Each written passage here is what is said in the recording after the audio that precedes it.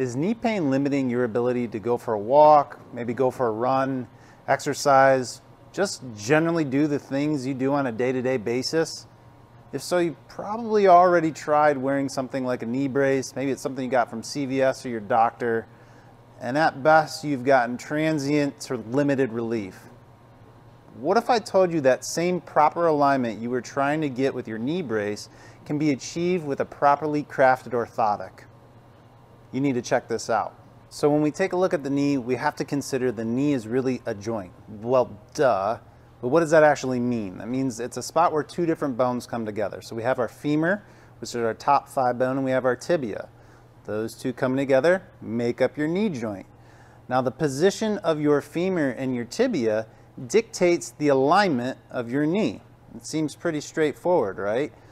So let's consider what changes the position of your femur and what changes the position of your tibia is going to change the position of your knee. And a lot of times we disregard that. So we have a femur that's out of position and we have a knee that's out, or excuse me, a tibia that's out of position, and we slap a knee brace on it, hoping to bring the tibia and the femur back to where it's supposed to be. Now, the issue with that is your tibia is not the foundation of your leg. It is not the base of the lower extremity. Your ankle and your foot are, and specifically this nice little round bone at the bottom of your foot we call your calcaneus. It's your heel bone. That's the first thing that meets the ground when you take a step. So if that calcaneus is not stable and starts to roll in, what it does is it causes internal rotation of the tibia and internal rotation of the femur. This puts the knee in a pretty compromised position. So if we slap a knee brace on it, while we already have tibial internal rotation and femoral internal rotation, how much good is that knee brace actually going to do? What we need to do is we need to fix the position of the ankle and the foot. Now this can be done with a properly crafted orthotic that helps support, stabilize the calcaneus. Notice I'm not talking about arch support right now. The calcaneus is key. The position of your subtalar joint, that's where your calcaneus comes into the talus, okay, so your top ankle foot bone, is so vital to how your foot moves. If that calcaneus goes out of position, long story short, it takes the joint axis of motion of the subtalar joint, it puts it in parallel with the transverse tarsal joint, unlocking the foot, allowing your foot to overpronate, meaning collapse. It gives you a flat foot. That's what drives that tibia into internal rotation and pulls the knee out of position.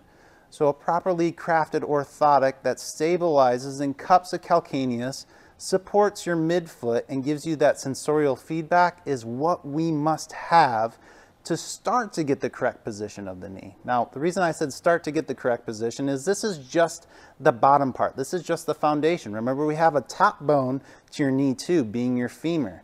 So that femur has to be in the correct position. And what does that? Your proximal, meaning you're above your hip muscles that come off of your pelvis down to your femur. And that's where somebody like me comes along and can help you do that. Now, I know there's a lot of people out there that are the barefoot maximalists saying, Ryan, your foot is designed to move. We don't walk around with our foot in a box like you're showing in this diagram. And guess what? I agree with you.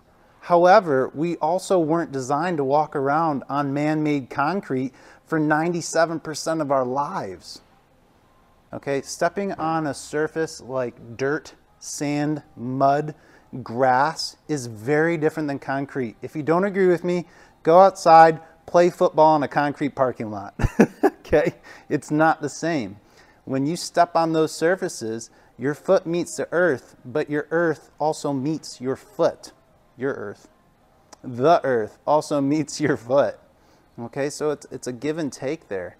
That is so important to have that symbiotic relationship, and again, that can be achieved with a properly crafted orthotic. If you want to talk more about this, please reach out. I'd love to chat your ear off about what we can do to make your knee pain go away, and it might even be something like hip pain or back pain. This alignment of the lower extremity kinetic chain can affect a lot of different things.